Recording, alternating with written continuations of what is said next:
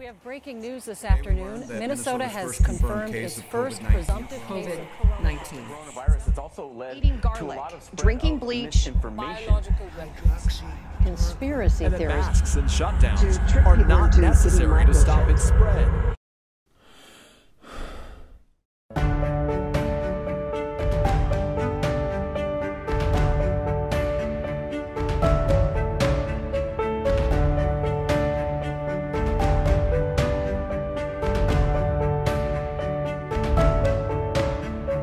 Now, these men and women are working day in and day out. They are putting their own health on the lines. They are putting their own lives on the lines for complete and total strangers. The resident physicians at Abbott Northwestern Hospital in Minneapolis have their own message. We stay at work for you.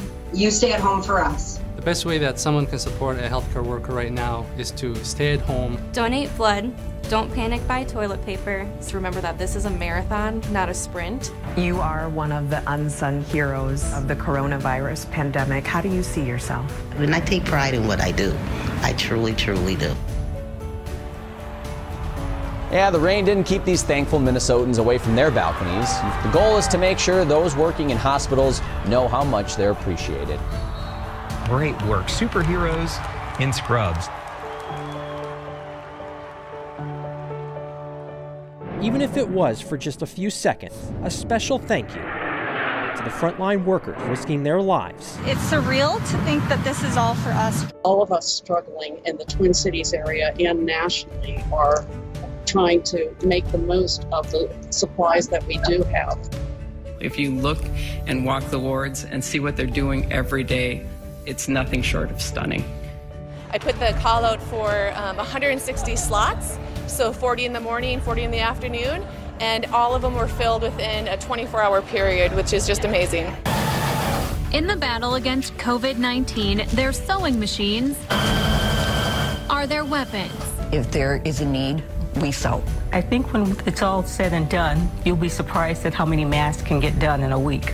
Members of the Association for Minnesota Chinese Physicians banding together to donate thousands of masks and other personal protective equipment.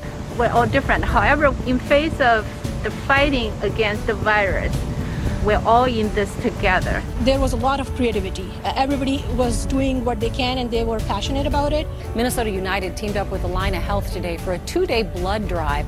It's important to be able to have something etched in stone. I don't know, maybe in 100 years, these will be the photos that our grandkids are looking at.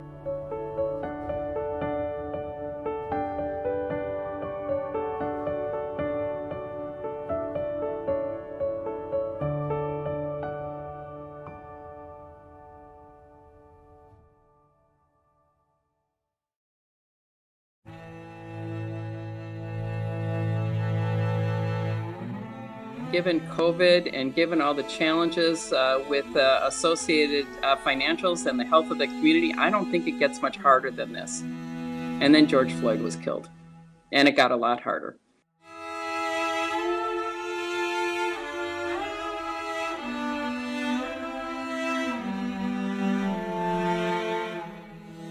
One of the things that I would ask is that we think about our humanity. Our humanity is what brings us together. We're part of the system. That means we can be a part of undoing the system and creating new ways of working with the community, looking at ourselves, and addressing some of the issues that we see in society. We're definitely seeing an increase in the number of patients calling, needing help. Because there were so many people out there cleaning and moving debris, feeding one another, providing diapers, milk, whatever kids might have needed, because that's what Allina does. We embrace our community, and it just makes me proud. This is a tough hand that nature has dealt us. How well we respond to it will determine how many people die. What most worries you over the next couple months? Having enough beds for all the patients. The most striking thing about Thanksgiving this year is the absence of patients' families. I don't really think of numbers, I just think of my patients. This is not how we say goodbye to our loved ones. Healthcare workers are showing up in ways that we've never been called to do. And we keep showing up because it's what we do. 99% of our mental health visits are being performed through virtual means. If it weren't for all the medical professionals who helped save his life, he wouldn't be going home at all. God bless them all. Everyone has a piece of my heart and always will. Healthcare is more about love than anything else. We can create one hope in alternative way. I just think it's really cool to have your own workspace. Right now I have 875. It's all for the kids. Take a look at this picture, taken from the parking lot below Linus's hospital window. Natalie! I wasn't sure you would recognize me. This is the nurse. This is my Natalie that saved me the night I was drowning. We need to remind ourselves of that, especially on the hard days, that we're doing good things. This morning, renewed hope that help may finally be on the way.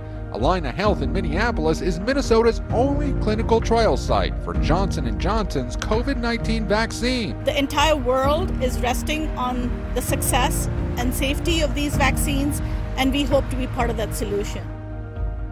We're never really going to be quite the same after this, are we? No, I don't think we're going to be quite the same. I wonder sometimes if maybe a new greatest generation will be born. That's my greatest hope, is that out of this and out of the collective we and what we will accomplish and go through together, that something new will be born, and that's hope renewed.